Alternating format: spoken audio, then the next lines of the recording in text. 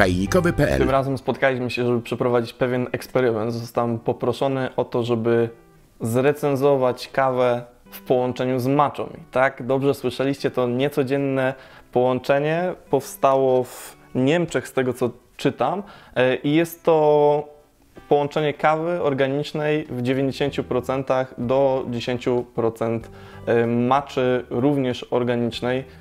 Niestety nie znamy dokładnego pochodzenia, nie znamy dokładnego smaku tej kawy i przewidywań względem tego naparu, ponieważ ja jeszcze wcześniej nie spotkałem się w ogóle z takim rozwiązaniem.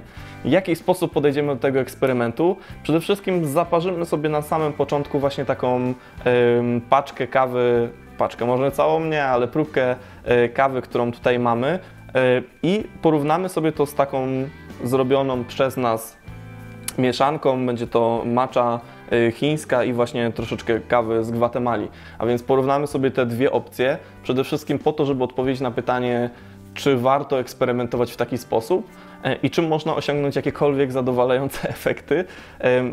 Przede wszystkim zastanówmy się nad tym, po co ktoś chciałby łączyć te dwie rzeczy ze sobą. Jeśli by celem było osiągnięcie czegoś bardzo intensywnego pod względem kofeiny, bo wiemy, że matcha jest akurat bardzo nasycona tą substancją, to nie wiem, czy nie skłaniałbym się bardziej do tego, żeby po prostu sięgnąć po samą matchę bez żadnego dodatku kawy.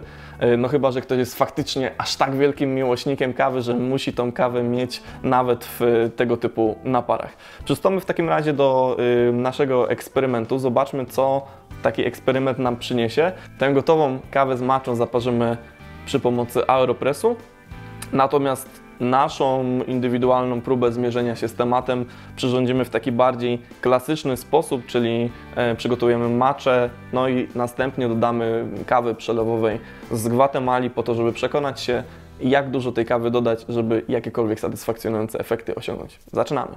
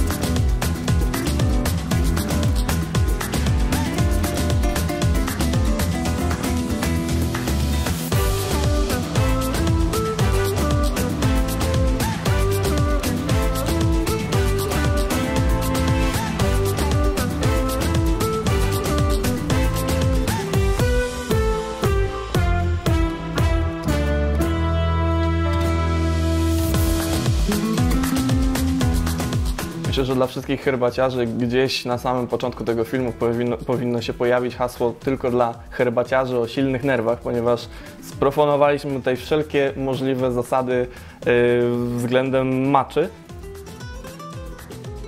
Ale mamy przed sobą dwie czarki, jedną przyrządzoną właśnie z tej kawy, która oryginalnie była połączona z matchą, a druga taka wersja przez nas, szczerze mówiąc bardzo eksperymentalna. Możemy tutaj eksperymentować jeszcze bardziej, ponieważ jeśli okaże, że jest za mało kawowa, dolejemy kawy, sprawdzimy, czy coś nam to przyniesie. Spróbujmy najpierw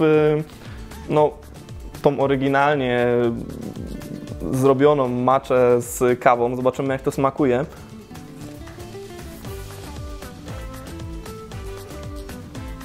Nie powiem Wam, jakie jest moje zdanie na ten temat. Jeszcze tutaj warto wspomnieć, że ciężko dobrać tutaj odpowiednią temperaturę do zaparzenia tych dwóch rzeczy ze sobą. O ile kawa będzie potrzebowała troszeczkę więcej stopni, żeby odpowiednio się zaparzyć, w tym przypadku akurat matcha będzie na tym bardzo mocno cierpiała. Kiedy zejdziemy z temperaturą, znowuż kawa będzie niedoparzona. Natomiast w przypadku akurat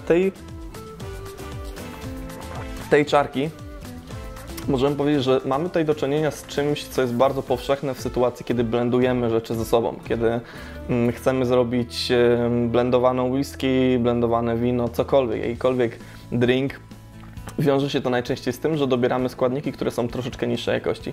I w tym przypadku akurat wyczuwamy to, że jest to bardzo, no właśnie, eksperymentalna forma, czyli jakby nie inwestujemy tutaj zbyt dużo w produkty, ponieważ kluczem do sukcesu jest właśnie osiągnięcie jakiegoś ciekawego efektu, a niekoniecznie pokazywanie idealnej czarki kawy czy czarki matchy. Jest to dość gorzkie, co dużo gadać. Myślę, że to jest jakby kwestia tej temperatury właśnie wynikającej z tego, że matcha może gdzieś tutaj troszeczkę bardziej gorzko wychodzić. Jest to też kawa, która jest troszeczkę ciemno wypalona, więc nie jest to akurat konkretnie mój typ kawy, natomiast wydaje mi się, że wielu ludziom, którzy lubią właśnie taką bardziej włoską kawę, bardziej agresywne nuty, taka kawa niewykluczone, że mogłaby przypaść do gustu. Skontrujmy to wszystko z tą naszą mieszanką przygotowaną, żebyśmy sprawdzili, czy można to w jakikolwiek sposób porównywać, czy może da się znaleźć jakiś lepszy sposób na zaparzenie kawy z matchą.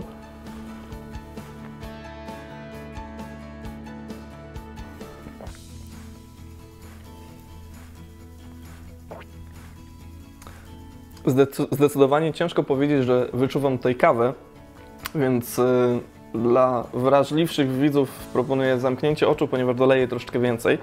Sprawdzimy, jak to się zachowa w sytuacji większej ilości.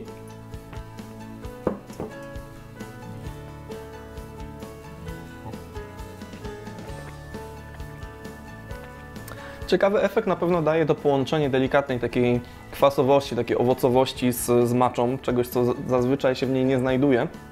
To powoduje takie pojawienie się większej głębi smakowej. Nie do końca jestem przekonany do mieszania rzeczy ze sobą i nie do końca stwierdzam w dalszym ciągu, że jest to rozwiązanie, które wszystkie kawiarnie powinny wprowadzić albo wszystkie herbaciarnie powinny mieć. Jest to zdecydowanie eksperymentalna forma, więc jeśli lubicie pobawić się smakiem, poszukać ciekawych połączeń smakowych, to niewykluczone, że jest to dobra zabawa dla Was. Jeśli chcecie spróbować też takiej kawy z matchą właśnie takiej już gotowej, to zdecydowanie będzie to wyrób, który bardziej nawiązuje do kawy, czyli będzie tam 9 części kawy i tylko jedna część matchy. My przyrządziliśmy odwrotność, czyli więcej matchy, mniej kawy. I szczerze mówiąc, wydaje mi się, że to jest lepsze rozwiązanie, czyli takie, żeby ta kawa troszeczkę wzbogaciła profil smakowy matchy, a niekoniecznie właśnie, żeby to kawa była dominująca, ponieważ jej aromaty zabijają kompletnie aromaty matchy. Jakkolwiek by to brzmiało, w tym przypadku uważam, że jest to ciekawe.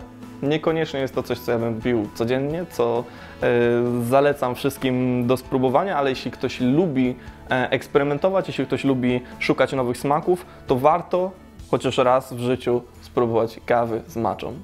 To tyle w tym odcinku. Jeśli macie jakieś inne, ciekawsze pomysły na połączenie kawy z jakimiś herbatami, z jakimiś innymi produktami, to piszcie, ze względu na to, że być może część z tych pomysłów będziemy wykorzystywać w następnych filmach. No i cóż, do zobaczenia na Czajnikowy.pl.